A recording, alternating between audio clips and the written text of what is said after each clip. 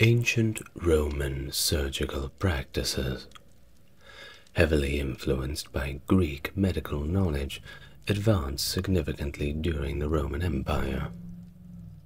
Renowned Roman physicians like Galen and Celsus, through their seminal works such as De Medicina, provided comprehensive accounts of various surgical techniques that are remarkably modern in their scope. These techniques spanned a wide array of procedures, including oral and cosmetic surgery, the use of sutures and ligatures for wound closures, and many more. Despite these advancements, surgery in ancient Rome was considered a last resort due to the high risk of infection and the absence of effective anesthesia, which made surgical procedures exceedingly painful and often fatal. The bravery and necessity required to undergo surgery in these ancient times cannot be overstated, with many procedures being undertaken only in life-threatening circumstances. Hello everyone and welcome to the channel. If you're coming back, it's good to see you. And if you're brand new here, it's good to meet you. I'm the ASMR historian, doing exactly what I should be doing. And today's topic is surgery in ancient Rome. A rather gruesome and macabre topic indeed, but one that no doubt my audience will enjoy listening to. Relax now, sit back, or busy yourself with a meaningful task. Let's get started on our video for today. The Roman surgical toolkit was sophisticated and specialized, including instruments recognizable to modern physicians today.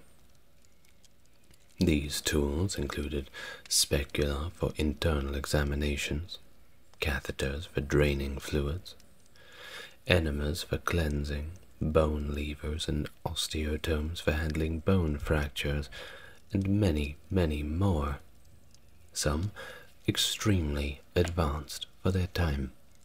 After all, this was the Roman Empire. This extensive array of instruments enabled Roman surgeons to perform complex procedures with a degree of precision that would not be surpassed for many centuries. Roman medical and surgical practices were significantly influenced by Greek knowledge, a testament to the cultural exchange between these ancient civilizations. Many Roman surgeons were, in fact, of Greek origin, having their training done in Greece, bringing with them advanced medical techniques and knowledge. In the 2nd century AD, Galen, a Greek physician working in Rome, played a pivotal role in advancing Roman surgical practices by amalgamating Greek and Roman medical knowledge. His contributions laid the foundational principles that would influence medicine for centuries. Aulus Cornelius Celsus, a Roman encyclopedist, made significant contributions to medical literature with his work De Medicina. This text covered a wide range of surgical operations, including, you may be surprised, tonsillectomies and even cataract surgery, showcasing the breadth of Roman surgical practice.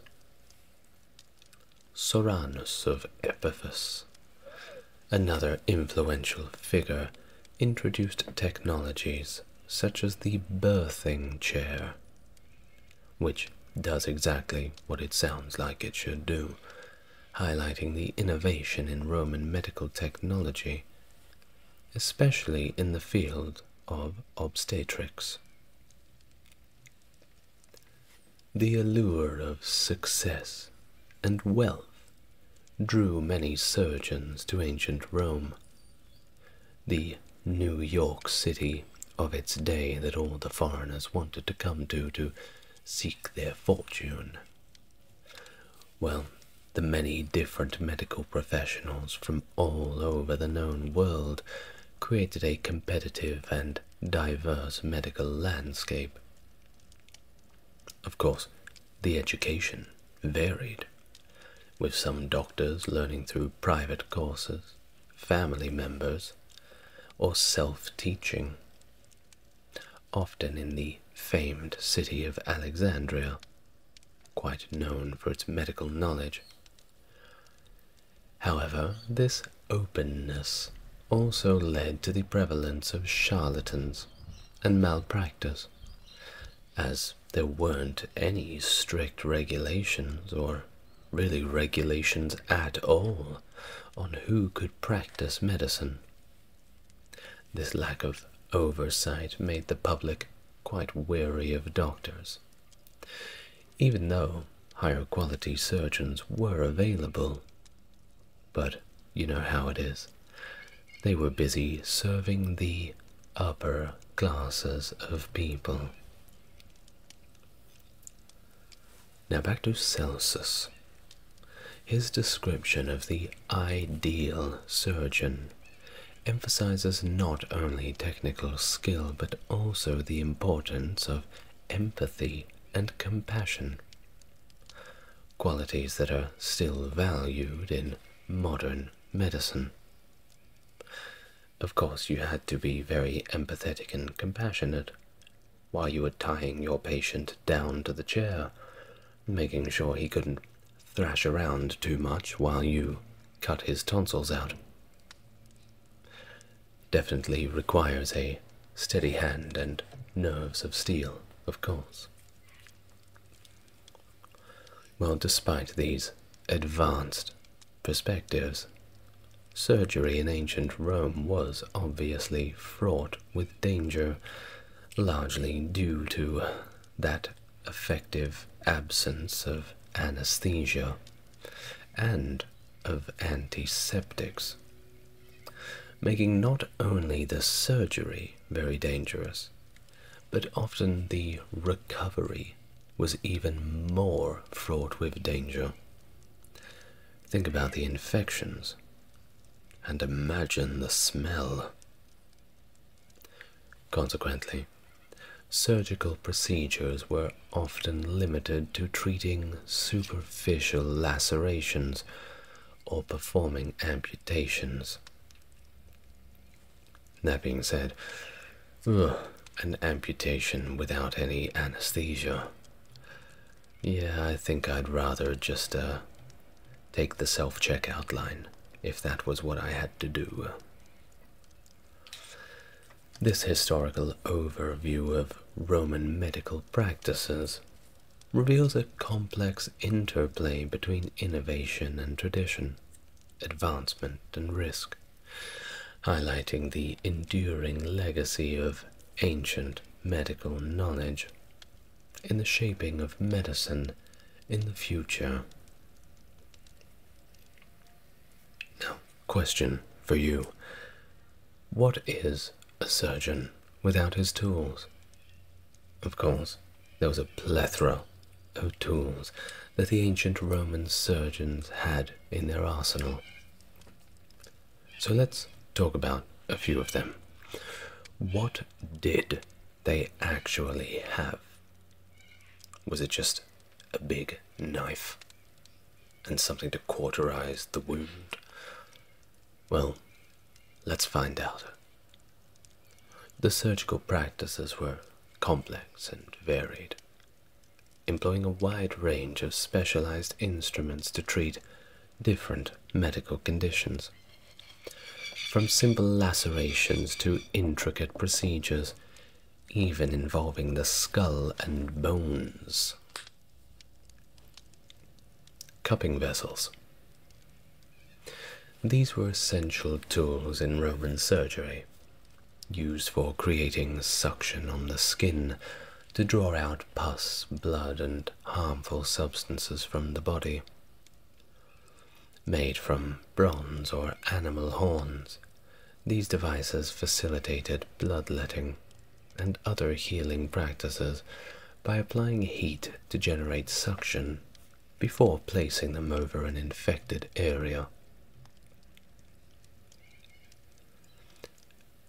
Chisels and respiratories. Utilized in bone surgeries, chisels were instrumental procedures on teeth and bones, including amputations, and even neurosurgery.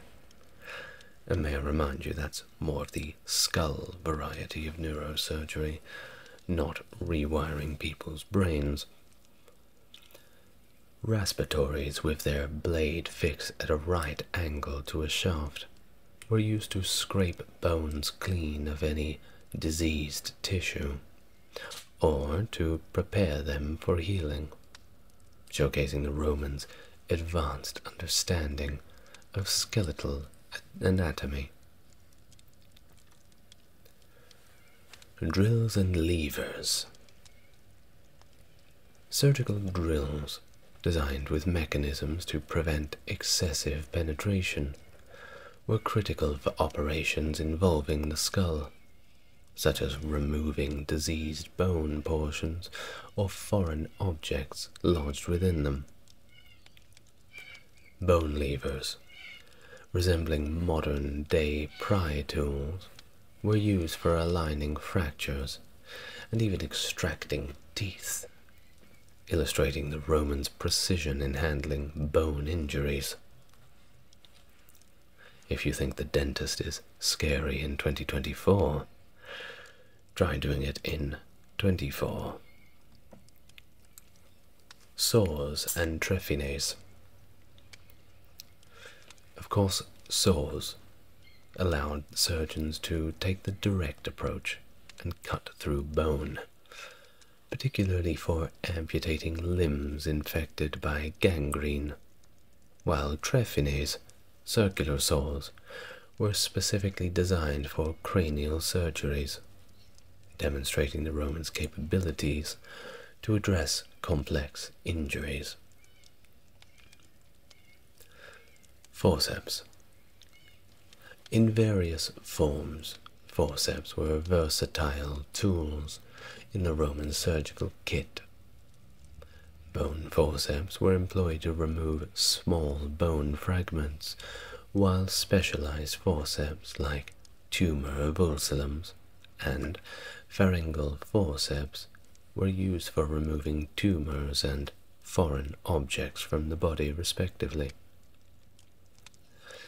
The development of forceps for specific purposes, such as extracting teeth or removing polyps from the nose, highlights the nuanced understanding of different surgical needs. Scalpels. With detachable steel blades and intricately designed handles, scalpels were used for a wide range of surgical procedures, from amputations to the removal of polyps, highlighting the precision already developed in these times. Specula.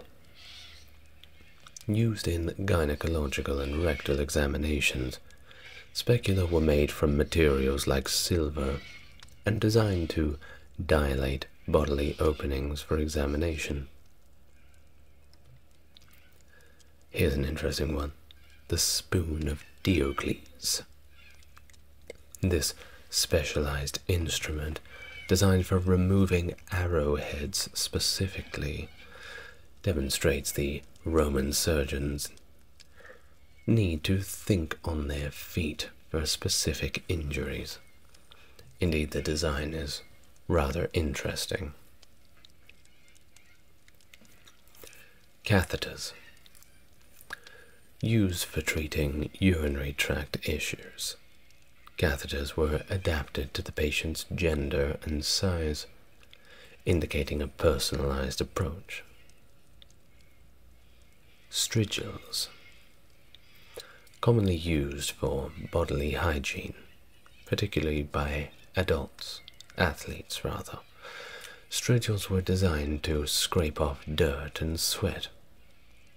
Now you may not think that this is a medical tool, but it showcases the connection that the Romans had made between dirt and getting sick. Of course, they didn't know about things like germs and bacteria, but I think they had some idea of keeping yourself clean would generally lead to less medical issues. Of course, the last thing that was in the doctor's toolkit was knives and needles, typically used for excising tumors, performing lithotomies, and treating various other conditions. Indeed, there was a large group of tools in the bag of the Roman physician. Now, if you're not already cringing from all of this, we're going to go on and talk about some of the techniques involved within the ancient Roman medicinal practice. So please bear with me and have a strong stomach. I'm first going to begin with saying that some words I will have to omit because of YouTube, you know. Let us begin first with fetus removal. In ancient Rome, fetus removal was a complex and risky procedure, often avoided in favor of less invasive methods. The majority of fetus removals were carried out using herbal remedies or drugs, which were preferred due to the high risk associated with surgical intervention.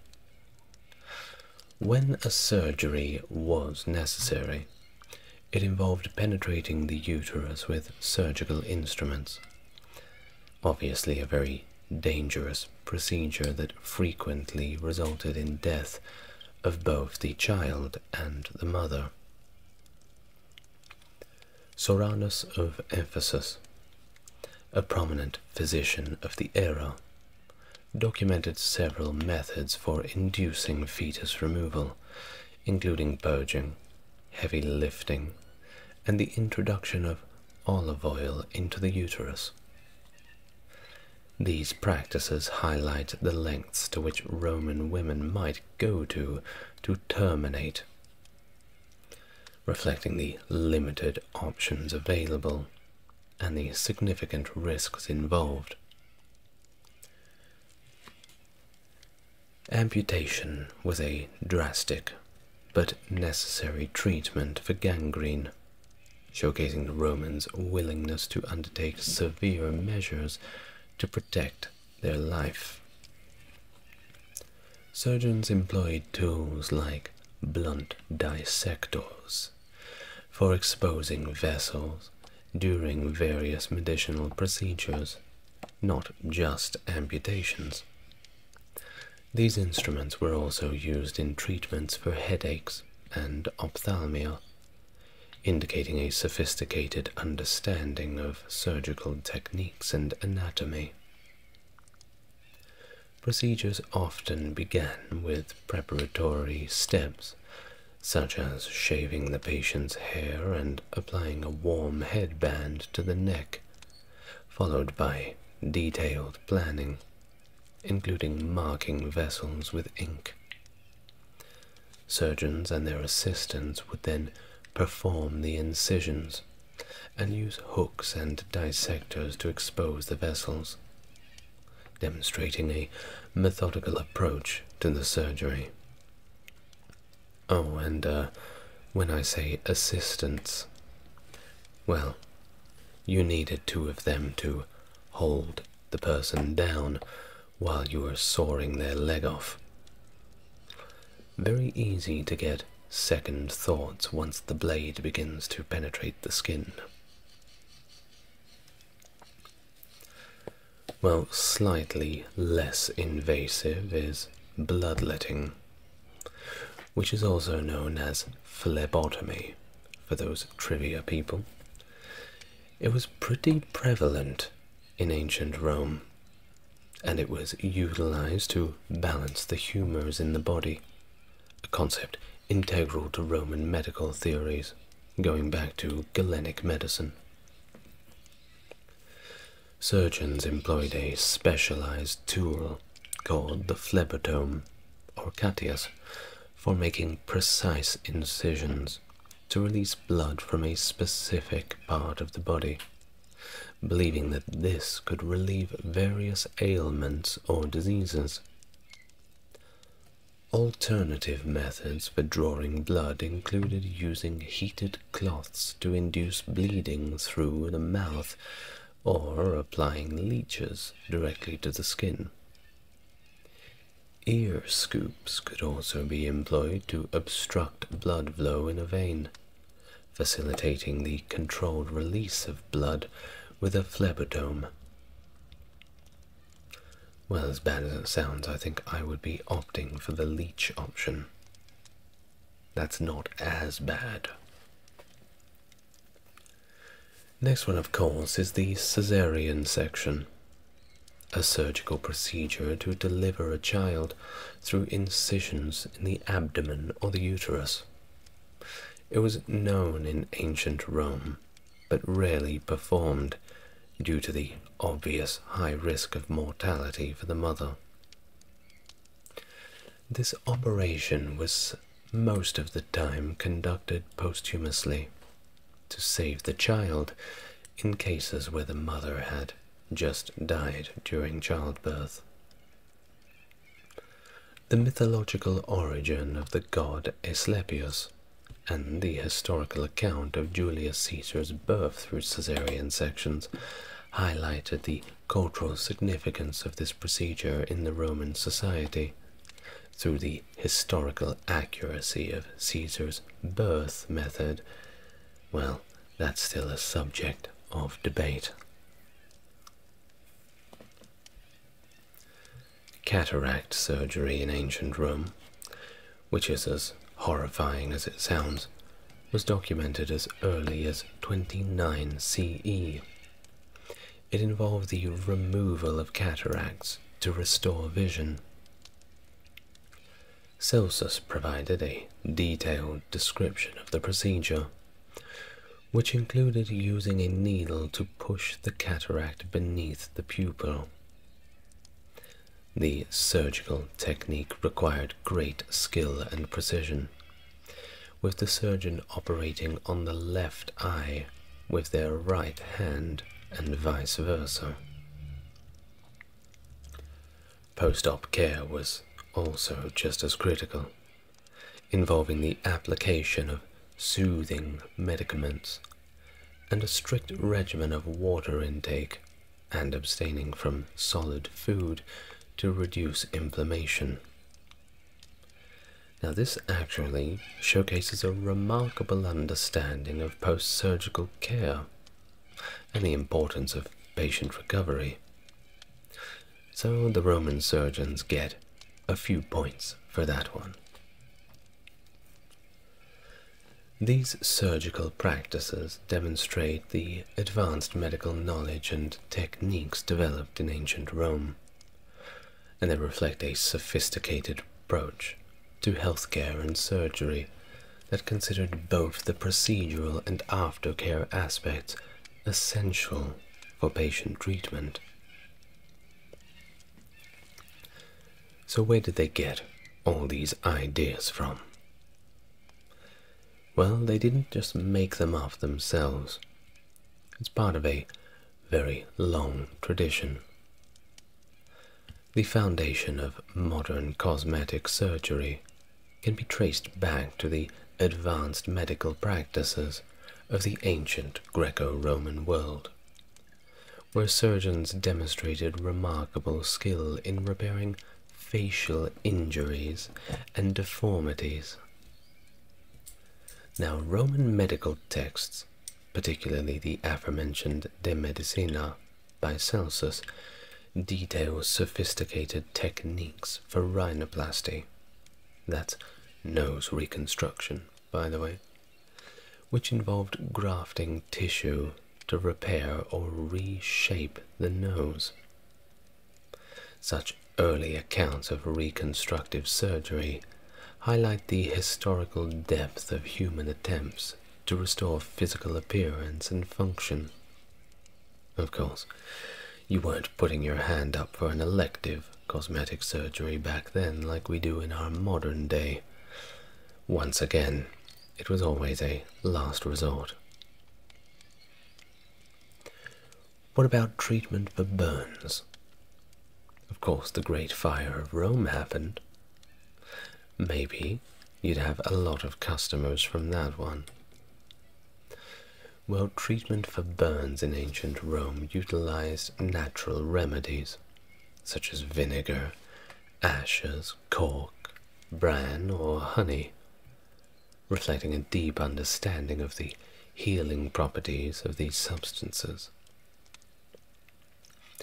Now, I don't know about the vinegar, or the ashes, the cork, or the bran, but I will jump in and say that honey, raw honey, the one you get from the old man who lives on the corner, who has beehives of his own, now that is very, very useful.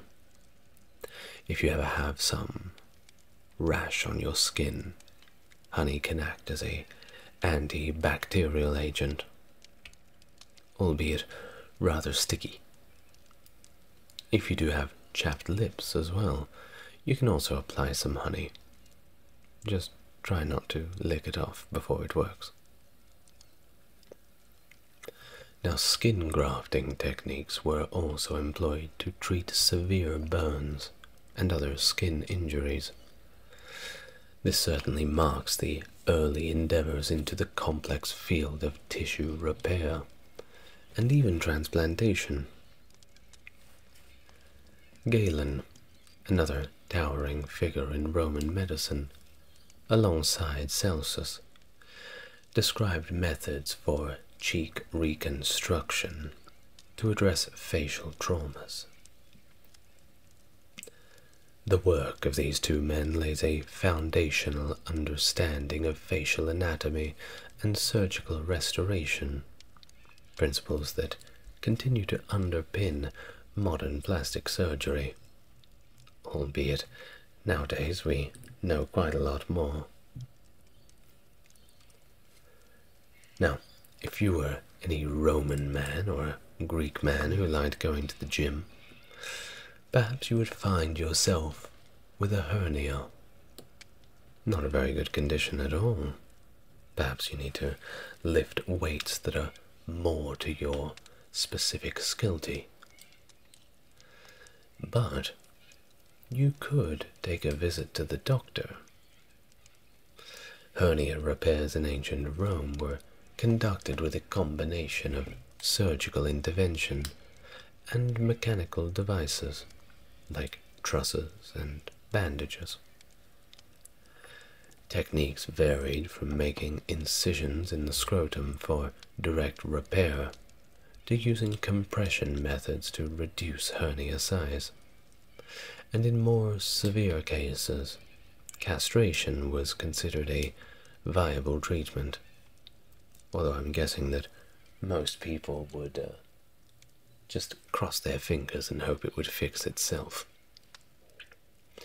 The Romans also developed specific approaches for treating umbilical hernias, employing methods to manipulate the hernia back into the abdominal cavity before securing it, demonstrating an innovative approach to abdominal surgery. Yeah, I'll take the second one, thank you.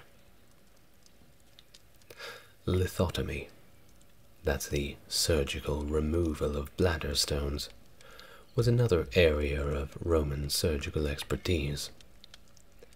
The procedure was ideally performed on younger patients due to the anatomical challenges presented by the mature prostate.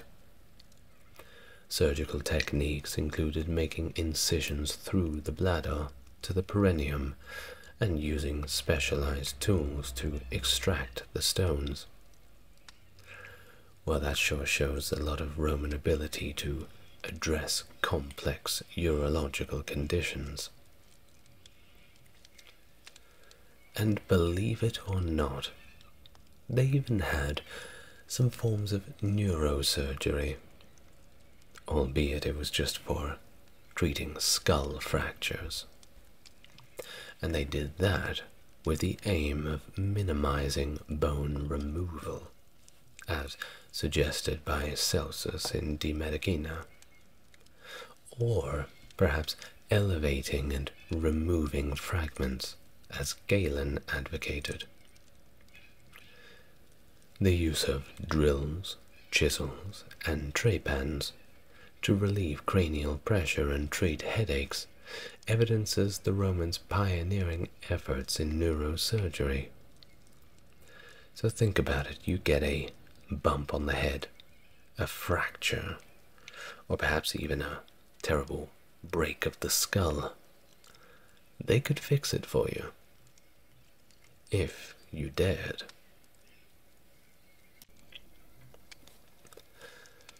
So, all of these historical surgical practices, they're pretty impressive for the time, don't you think? It illustrates the Romans' significant contributions to the evolution of medicine, and it laid the groundwork for many techniques and principles that continue to influence modern surgery. And by groundwork, I mean they were certainly on the ground floor of medicine. But hey, you've got to start somewhere, don't you? Well, in ancient Rome, the field of dentistry, much like other medical practices, wasn't really distinctly separated into the specialized professions that we see today. There wasn't anything like a dentist you would go to. You would just go to the doctor, the general practitioner. It is possible that dental procedures were performed just by medical practitioners, or indeed specialists who might have also practiced in related fields, such as barbery. Tooth extraction, a common dental procedure, required a very delicate and careful approach to minimize the inherent risks. The practice involved techniques such as gently rocking the tooth back and forth until it could be removed by hand, or making incisions in the gum and bone to facilitate extraction. I can see you cringing in your chair just as I talk about it. Celsus, a notable medical writer, advised on the careful extraction of teeth, emphasized the importance of preserving the surrounding bone, and recommending against the extraction of children's teeth, unless necessary for the growth of adult teeth. Now, beyond dentistry, ancient Roman surgeons employed a variety of techniques and substances to manage pain and treat various medical conditions. Dioscorides, for example, utilized mandragora officinarum as an anesthetic, while other substances like opium, henbane, wine, belladonna, and alcohol were used for their analgesic properties. Treatment of anal fistulas involved the insertion of probes through the anus, with a linen thread used to encircle and tighten around the skin near the fistula, facilitating the healing. Surgeons developed sophisticated methods for handling abdominal injuries, such as suturing the large intestine and managing care of the protruding intestines in stab wound victims. This included examining the intestine's color and general condition, hydrating them if necessary, and ensuring the wound was wide enough for safe reinsertion and suturing. Projectile removal, when you get shot by an arrow, and abscess treatment were other areas of Roman surgical expertise. Surgeons would begin by enlarging the wound to remove projectiles with forceps and make linear incisions to drain abscesses, followed by disinfection with honey. See, I told you the honey was the way to go. Of course, you would have to just hope that the infection would not come after this, and unfortunately, most of the time it would, meaning that you went through the entire procedure, the painful and horrific event, the worst afternoon of your life, only to be taken out by a staph infection some weeks later. Bad luck. Now, the use of tongue depressors, or spatholomies, for managing oral abscesses and the strategic opening of abscesses with probes or specialized knives further demonstrates the Romans' advanced approach to surgery and patient care. These practices once again reflect a comprehensive medical knowledge. Not bad for the people of the time, but with a lot to learn. So there you have it. Will you be running off to the ancient Roman doctor anytime soon, listener? Perhaps you would rather try and wait it out and see if things would get better for you. But take some reflection on all of this.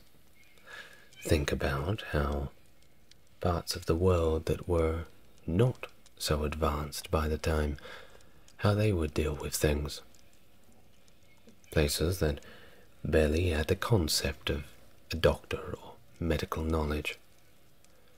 Perhaps it would have been even more gruesome for these people. And think about our modern day.